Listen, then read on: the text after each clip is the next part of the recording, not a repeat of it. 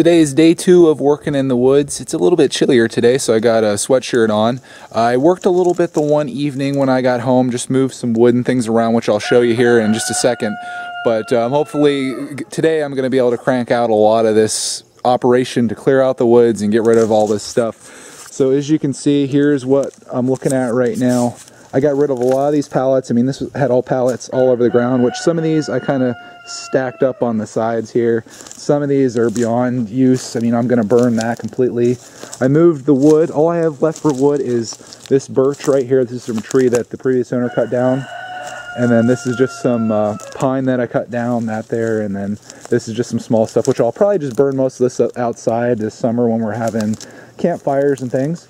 The only real heating wood that's left is under there, which I'm going to move. I'm gonna have to figure out a way to do this because this is gonna be a part of my track all throughout here. I apologize for my rooster. He knows I'm making a video, so that's why he's going crazy. I'm gonna burn all this stuff here. This is gonna be kind of where the track comes around like this, all through this area. So this thing has to go. I'm probably gonna keep this because this is one of the best pallets that's out here, and that's where he kept his most recent wood on. So I'm gonna keep that. I'm going to cut this tree down somehow and maybe slice that into pieces to use for other stuff. But the track's going to go through here, and I'm going to cut some more of those branches down off these trees to make that a little higher. This is going to be cleared out a little bit further. Down here, I'm cutting this whole tree, all this off here so I can ride through that. And I'm cutting all these off. So basically anything that's under like 8 feet tall I'm getting rid of, so I can actually make a track that goes through this area right there, because you're going to want to go through that. And then the same thing probably for these over here. I'm going to try to cut all these off to allow myself to go through there, and maybe even on the outside here. And that's going to go even further back here. I'm going to cut all these branches off down here. It's going to be quite a burn party when I finally get through all this. And of course, just clear out everything that's on the ground. Like, I obviously can't be riding here with limbs and stuff all in the way, so all this crap's gonna get burnt, and it's gonna look really super nice once I'm done out here. So that's the beginning of day 2. I got a lot of work ahead of me today. I'm going to try to do a good bit of burning, although it is a little windy out here today, which is making it a little chilly, but definitely looks nice out here. And I'm going to try to get as much done as I possibly can in one day today to clear this out. And I'm going to try to get out here with the four-wheeler as soon as I can, but it's going to be a lot of work. And as you can see so far in this video, there's a lot more left to be done. So I'll give you an update. I'm not going to film throughout the day probably. Maybe I'll give you a quick update here and there, but I'll show you how it looks when I'm progressing, or definitely when I get done here this evening. You can't be all work out here. Ready?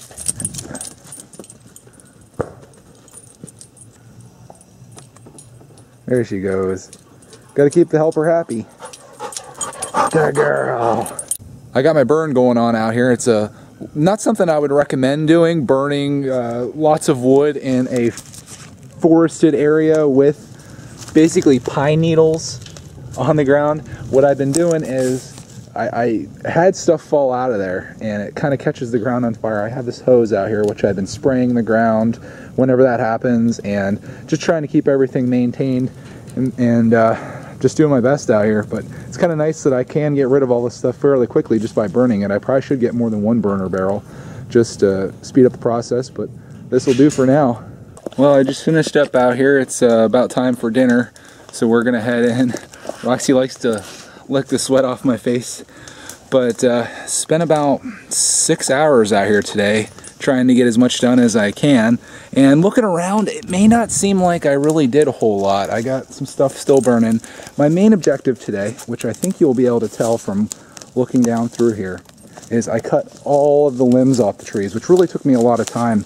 You can see how many cuts that I had to do with all the fresh wounds here in the tree. But coming through here, you can really see where the track's coming together. Before, you couldn't even walk through there, and now it's wide open. Coming around here, this is going to be where the track kind of comes around and turns, right where the chicken fence is. As you can see, I still got a lot of stuff to burn that's on the ground. But I took all this out, and now you can start to see how it's going to go. Going from here, you're going to go around the bend here, and then I'll zoom in to where the track's going to go down through. It's going to be right up through there, and then go up by the shed. So it's going to be pretty decent. But the thing is, like I was mentioning, you really can't tell what I've done out here because I have all this stuff laying around, which obviously wasn't there earlier before I cut that. I've been trying to burn as much as I can.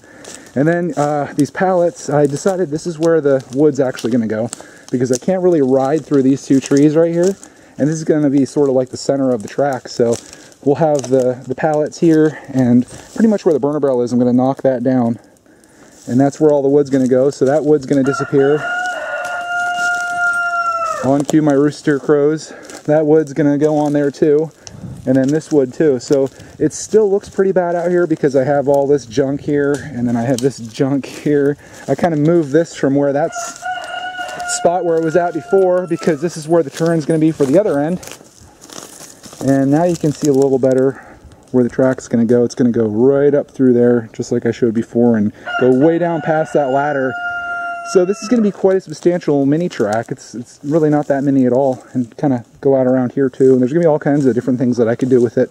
It's just kind of a bummer when you put all that work in out here. I was really hoping to have something to show you tonight that would be substantial, like, oh, you can really see how it's coming along. But I don't think you can really see it too much, with the exception of how much I cleared out the trees back there, because there's just still so much stuff out here. I do have a good collection of bricks going on here that were under the pallets, so I'll be able to use those to level things out. And hopefully everything just kind of goes as it should, and I can get this finished up rather quickly. You can see how many incidences I had with stuff falling out that's on fire. Like I said, I don't recommend... Really? Come on. Okay, so that's it for day number 2. I'm going to wrap it up here, go have some dinner, and I'll be back with day 3 whenever that day actually comes to hopefully finish this up, and then we'll be ready to ride.